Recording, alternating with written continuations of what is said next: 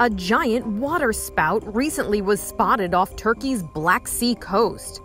The huge whirling funnel cloud appeared near the city of Sinop. It's just one of several recent weather-related phenomena for Turkey in recent weeks. Heavy rains caused flooding so powerful it washed away a house.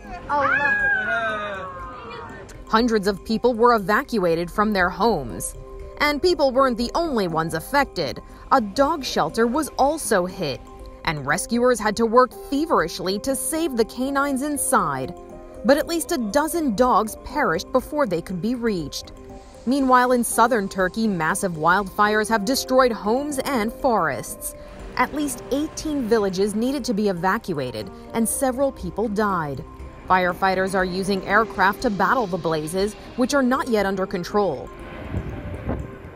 Unusually hot weather has made those fires possible, and scientists say those temperatures, as well as the flooding rains in the north, are the result of climate change.